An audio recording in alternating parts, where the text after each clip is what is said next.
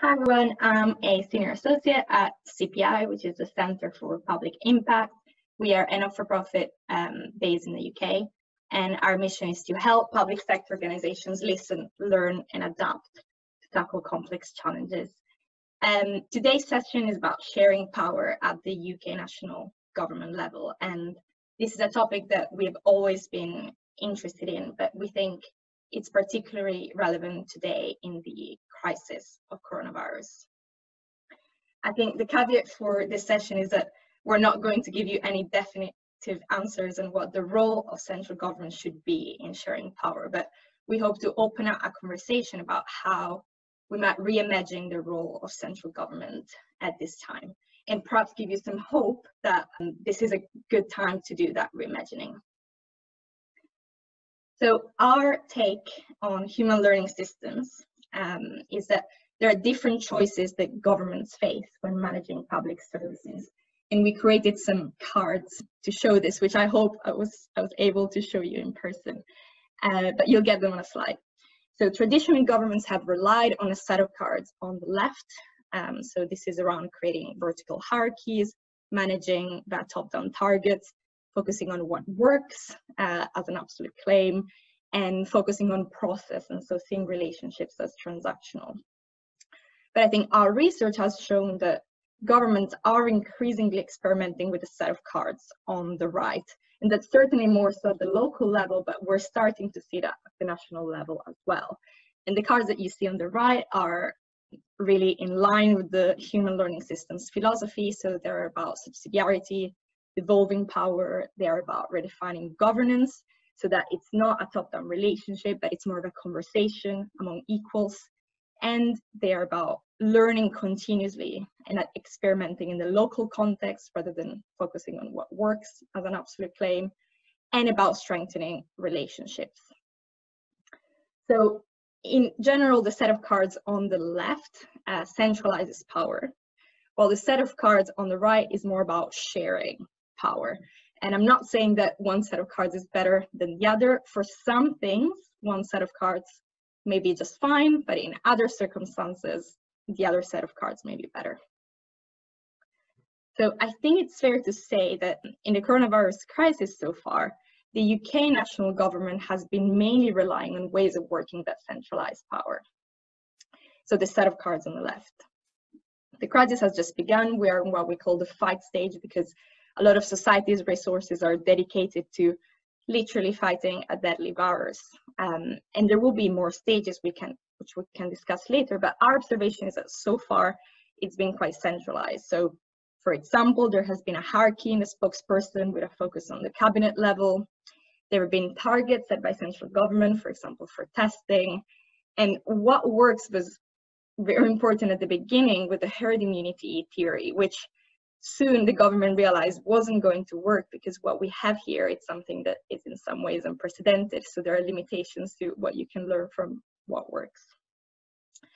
And finally, it's fair to say that the relationship between the state and people right now can feel a bit transactional, because right now we're focused on survival, applying for schemes, universal credit, and so on.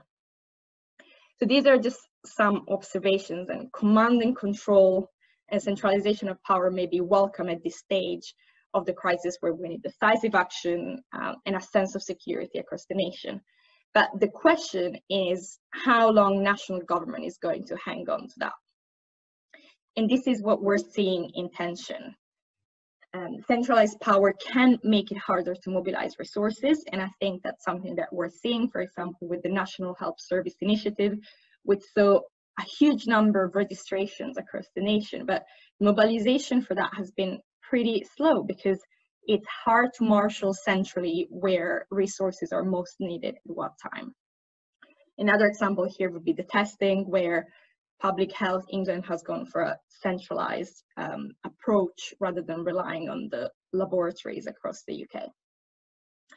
Also, we're seeing that decentralized systems of power could be more effective at distributing resources, but it's definitely too early to say and to make a full assessment. But countries like Germany and Switzerland, that are by nature more decentralized in terms of how they distribute power, have been more effective at testing, for example, and also at applying more bespoke solutions for their regions. For example, in Germany, they will be reopening schools, but not all regions have decided to follow that. This is not to say that all centrally run schemes do not work. In fact, the UK government work schemes have been praised internationally. So perhaps for some things, centralized power is working. But a final observation is that regardless of whether power is centralized or not, whether it is exercised effectively seems to depend on whether there's trust in government and whether there are strong feedback loops. We think that's very important. Feedback loops between people, regions, and national government.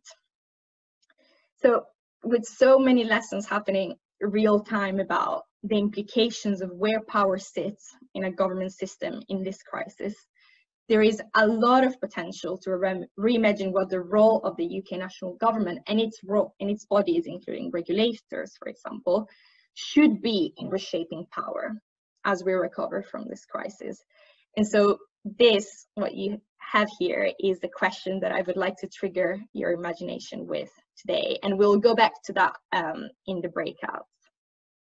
But I think for now, just to provide you with some inspiration of what roles national governments could play in sharing power as we move in the next stages of the crisis, I'm just going to share some examples from some research that we carried out recently for a central government department, where we looked at how national governments abroad have shared power during crisis. And this was specifically after the 2008 financial crisis. And I'm not going to have time to go into these in depth, but in all of these cases, we see national governments relying more on the other set of cards that I showed at the beginning, which is around sharing power. In Sweden, after the 2008 crisis, the national government decided to assign existing governors or elected politicians with the role of crisis recovery regional coordinators. And they gave them the power and autonomy to create local missions and encourage inclusive growth. In Busan, which is South Korea's second largest city, which was hit hard by the financial crisis, the national government facilitated the creation of a regional innovation committee. And this is made up of representatives from civil society, metropolitan government, local businesses, the local university.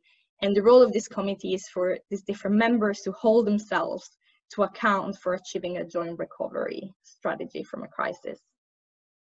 And then finally, the West Philadelphia Skills Initiative in the US. This was a bespoke workforce development program that was developed by an alliance of local businesses that aimed to match job-seeking residents with local businesses. And this was a program that was partially funded by an innovation fund of the US federal government. So these were quick examples, and in all of these examples, national government did share power in some way, and they played different roles, either as funders or facilitators or coordinators, but in either case, they created the conditions for good recovery, and they ended up not being one-off initiatives, but actually being long-lasting mechanisms. So while we cannot accept for this change to happen in the UK on its own, as the tendency to hold on to power may be strong after this phase of the crisis, there is value in thinking about what role we as organizations who do practice different ways of working and who do believe in the power of human learning systems can play in creating a more enabling and empowered Britain. And these are just some quick ideas, but that's where I really want to hear from you of things we could do. So for example, in a 5 stage where we're at now, we're seeing public services organizations adapting so quickly and working cross silos in a matter of days. And we think in this phase, it's important to capture what is happening and amplify it. And that's something that we at CPI can help with. We're trying to amplify stories. In the recovery stage, that's where it will be important to do some deeper listening and learning, especially with citizens who have fallen the hardest during the crisis. And that's where we can also bring national government and regulators into the conversation and start the conversation about the future that we want to have. And then finally, in the rebuild phase, that's when we can influence change. And that's where the feedback loops that we'll have established in the recover stage can become long-lasting mechanisms.